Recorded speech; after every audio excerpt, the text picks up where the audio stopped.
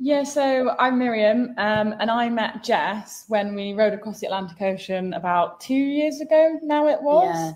Yeah. So I rowed across solo and Jess rowed across as a four, and then afterwards we were kind of twiddling our thumbs and got a bit bored with land life and figured we needed a bigger challenge.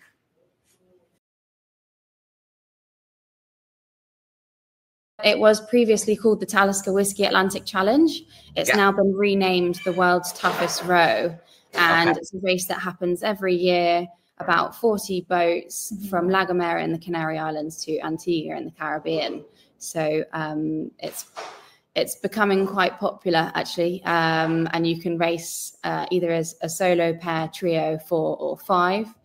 But the crossing that we're doing across the Pacific is a completely independent expedition, and it's not an organized race at all.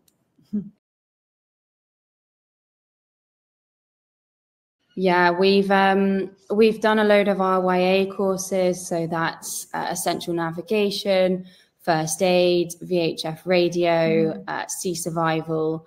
We've also gone and done hydraulics courses, electronics courses, further first aid.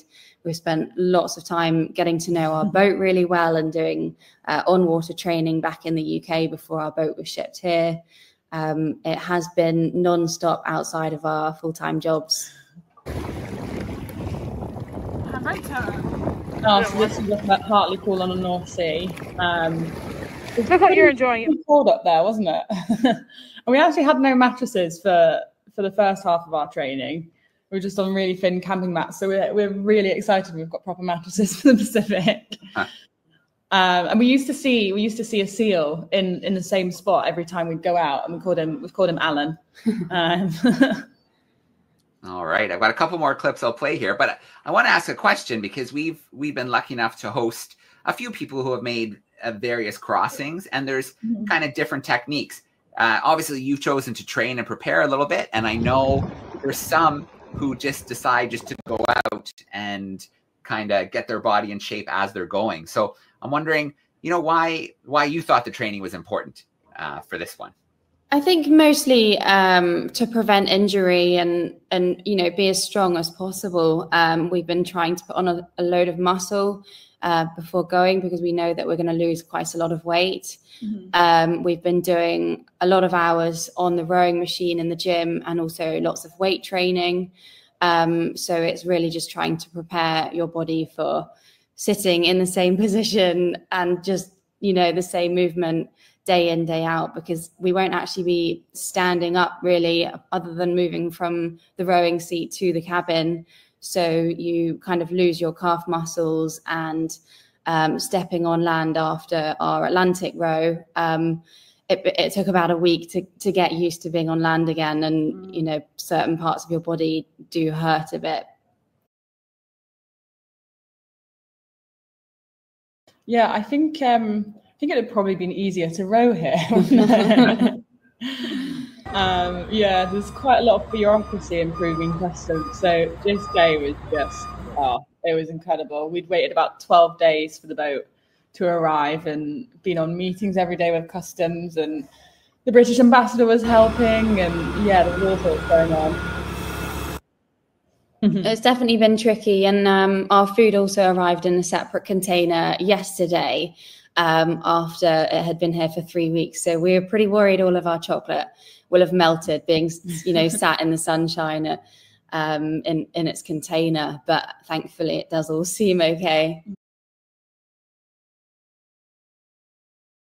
Yeah, we're going to be on about 5,000 calories a day. So 3,000 of those calories are going to be split into 3 1,000-calorie ration packs. So I don't know if anybody knows, but they're expedition food, so it's mainly dehydrated. You top it up with some hot water, let it rehydrate, and then start eating it. And then the snack packs are more normal things like you'd get at home. So maybe protein bars, fruit and nut mixes, some chocolate, some biscuits. It's actually really hard to get the calories in. So some of it doesn't seem the healthiest, but it's just a case of getting calories in, because we're having the amount of snacks that you would have as your daily calorie intake.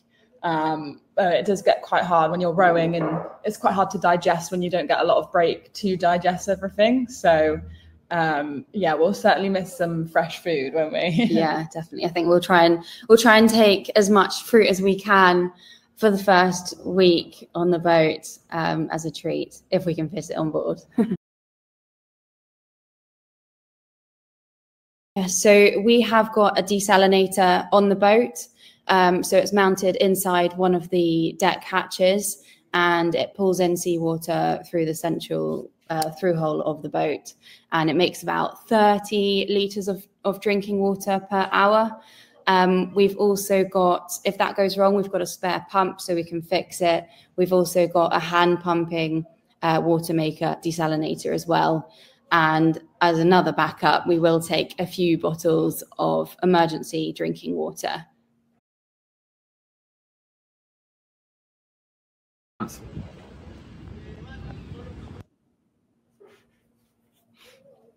Yeah, so you can see that's the deck, that's the bow cabin that we're looking at now. The bow cabin can actually fit our oars in, it's over 3 meters long.